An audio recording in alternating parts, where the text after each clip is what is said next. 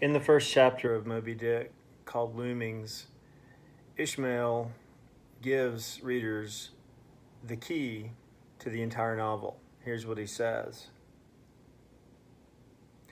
In describing the various ways that humans are drawn to the ocean, he cites the myth of Narcissus. However, he revises the myth to suit his purposes.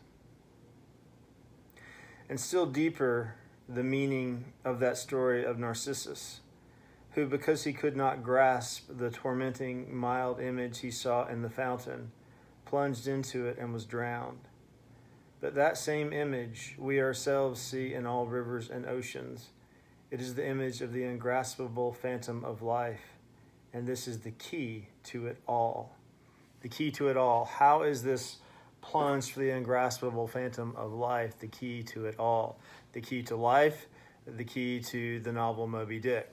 Well, it's important to note that in the myth of Narcissus, as described by Ovid, Narcissus is so enamored of his image in water that he simply stares at it and stays still for such a long time that he pines away and dies. In other words, he does not dive in after his own image.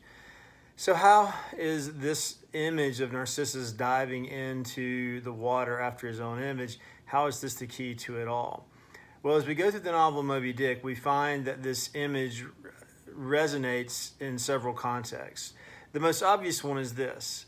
Throughout the novel, Ishmael, our narrator, claims that everyone has a sort of image of beauty or truth that he quests for his entire life. But the image is always out of his grasp. It's an ever-receding image. In other words, we are incomplete, and we pine for some image that might complete us, but we are doomed never to grasp that image. So here we see Narcissus diving in, trying to grasp that image that might complete him. So how does one react to this dilemma? We see Ahab, clearly he believes that killing Moby Dick will somehow complete him, will give him back what he has lost. He's lost his leg, but also there's a suggestion that he's lost more than his leg, that his very groin has been pierced, and he's trying to recover his male fertility. And the quest for the whale is monomaniacal, and he's willing to risk the lives of all of his men and himself. Ishmael also is a quester for beauty and truth, but he seems much more relaxed, much more open to the joy of motion, of thinking, of process. So there are two different models for questing for that image. So that's one way to think about how Narcissus resonates throughout the novel, but there are others. Think about it. When you look at your image in water, what do you see? You, of course, see your image reflected back to you, but you can also see through your image the light that emanates from you, that comes from behind you, is also refracted by the water. So the water is both reflective and refractive. Therefore, it becomes a marker, a threshold of self and other. I see myself in the water reflected back to me, but I see through my image to the depths of the water beyond.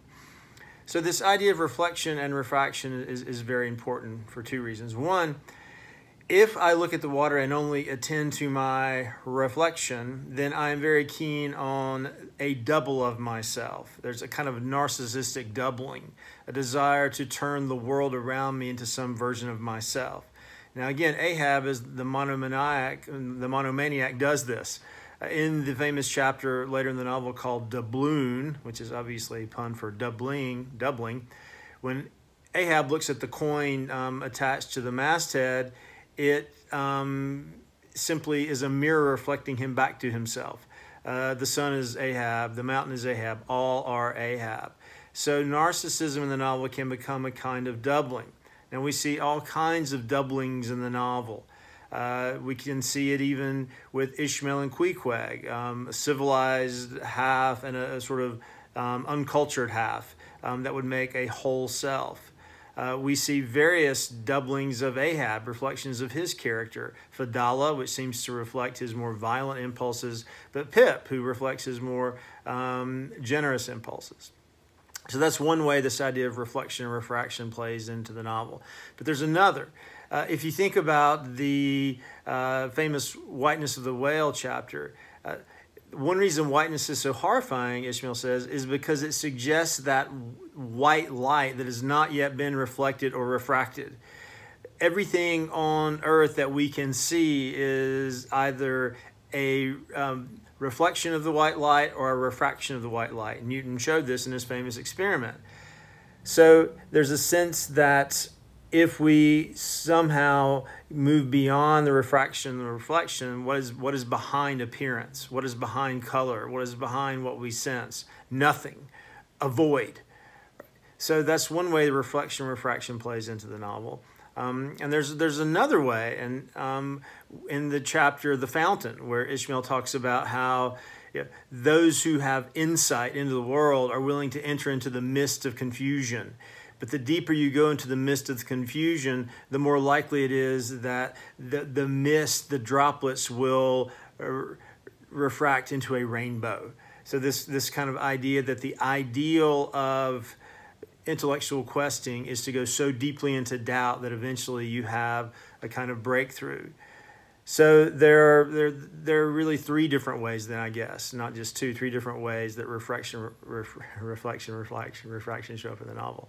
So there are other ways that this image resonates in the novel as well. I'll just list one of them, the whole idea of self-consciousness. Certainly when you look at your image in water or a mirror, that's a symbol of self-consciousness, which is an act of reflection in which you are watching yourself do something, just as your image might be watching you do something.